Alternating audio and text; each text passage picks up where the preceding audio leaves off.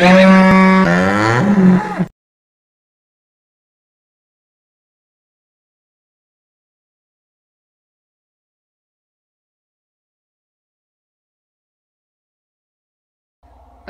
today my assistant is Ari, and our job is going to be to finish the trim.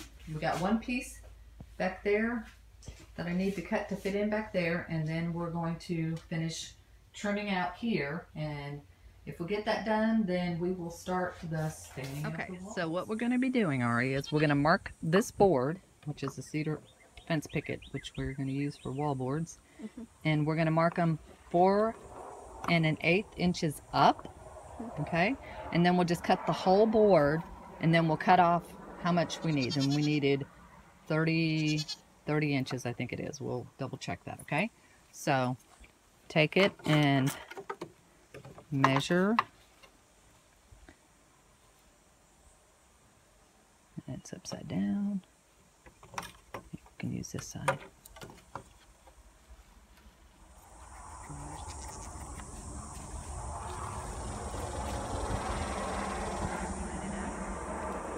Between the lines. What, did you line it up down there on the line? Not even. Right there, yeah. Good.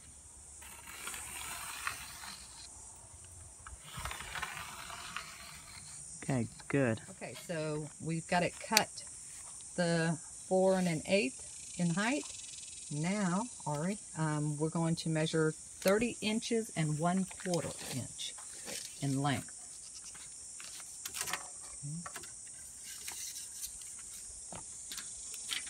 Okay. Here? Yeah, so 30. Where's the pencil? And then, no, 30. Where? Oh. And 1/4. So, one, there's right here? there. This line? Right here, the long line. Yeah. There. Okay. And then we'll use a T-square, mark a line, and cut it, okay? Does it fit? Good. Pressure against it, and then pull the trigger. Good, but That scared me. keep the pressure on it so it goes all the way in. Good, and then take it a little towards the end. Over here? Further towards the end. Yeah. Good, and then all the way towards that end. So, be careful, or don't do that. Keep your finger off the trigger so it doesn't shoot you. Now we're gonna do the trim for that corner.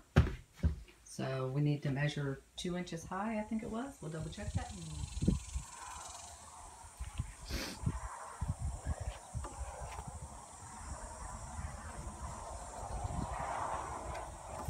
See, those math skills are coming in handy now, aren't they?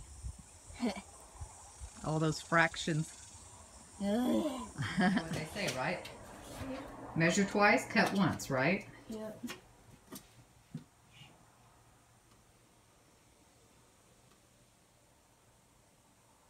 Bed up to 20. So she's going to go ahead and staple the trim on this one, and then she's going to cut the. We'll measure and cut the piece 20 3/4.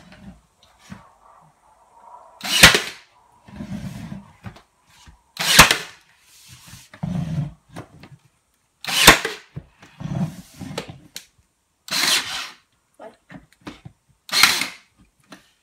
Didn't even work. There you go. Push it all the way against it. Yep. Perfect. Awesome. Oh wow, that is really perfect.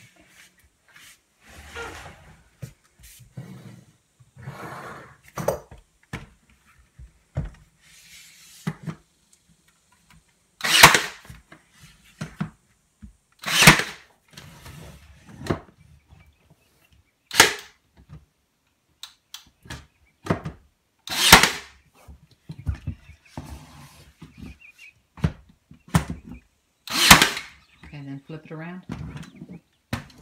Yep. Okay, done.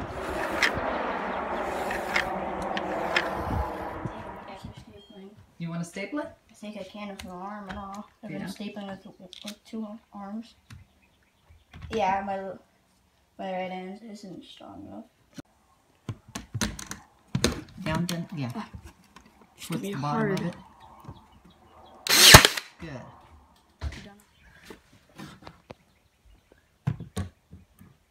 A little further down. No, not down, down. Not. Okay, go ahead.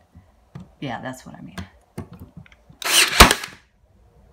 Now, whoops. It's full of ammo, I don't know. Full of ammo. Yeah, I caught ammo. Just getting fast at this now. Now put it to the end, to this board right here, Ari.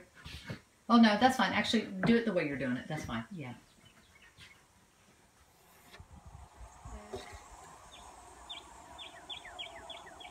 So with Ari's help, we got this trim done, this whole thing done here. We haven't done that yet because I still need to get that one piece. I know, shameful. We are going to do this back wall right now, and we finished this wall. Yay! And that was the top, and we've done the bottom. So the only bottom that we haven't done, didn't mean to spin on you fast, is over here, and that's because I still need to do the door trim. So I didn't want to trim out the bottom until I know what I'm going to do for door trim there.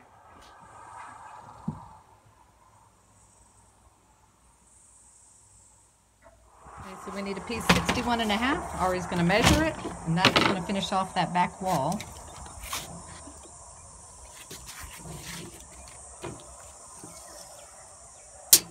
It's 60? 61.5.